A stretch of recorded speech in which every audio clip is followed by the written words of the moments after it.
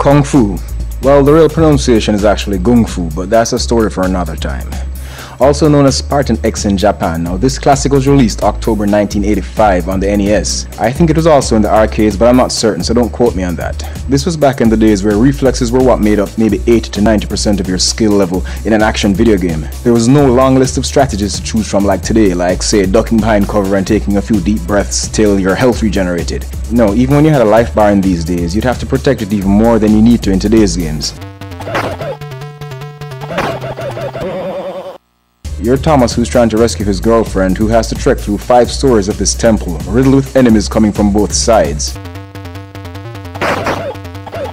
Now the thing is, today we refer to a particular genre as rhythm-based games. But if you think about it, back in the 80s and even 90s, most of these action games were rhythm-driven. At first when you pick it up it might seem tough as nails, but once you get into it, after failing a couple dozen times, you'll realize these types of games are very predictable and follow specific patterns, rhythms. And once you get into the groove of these rhythms, you can really breeze through them. I haven't sat down to play this game seriously in a long time, so for the first couple of minutes it seemed almost unplayable. But once muscle memory kicked in, I think I breezed through the entire game in what felt like under 10 minutes. Anyway, Kung Fu was and still is one of my top games from the 8-bit era, and it was a pleasure revisiting it and sharing it with all the younger gamers out there, who are probably scratching their heads and asking, what is this?